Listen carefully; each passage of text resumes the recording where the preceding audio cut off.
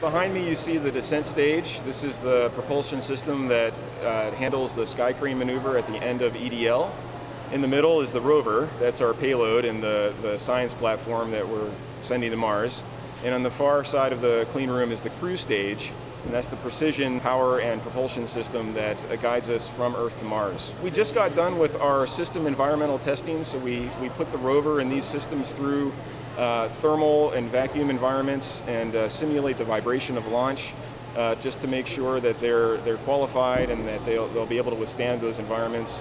And from here on out, it's test, test, test. We're testing everything we possibly can, shaking out the bugs to make sure that we've got a reliable system to send to Mars. I am most excited to see the hardware that all of us have worked so hard on over the past few years and make its way to the Martian surface. I mean, I'm excited to be able to bring back a little piece of Mars to Earth with this mission, and to see how the technology has developed over the course of our Martian missions. I am extremely excited about seeing this rover collect its first sample that we may possibly bring back to Earth. This is an exciting time for us. I worked on Curiosity, and Curiosity was looking for signs of past habitable environments.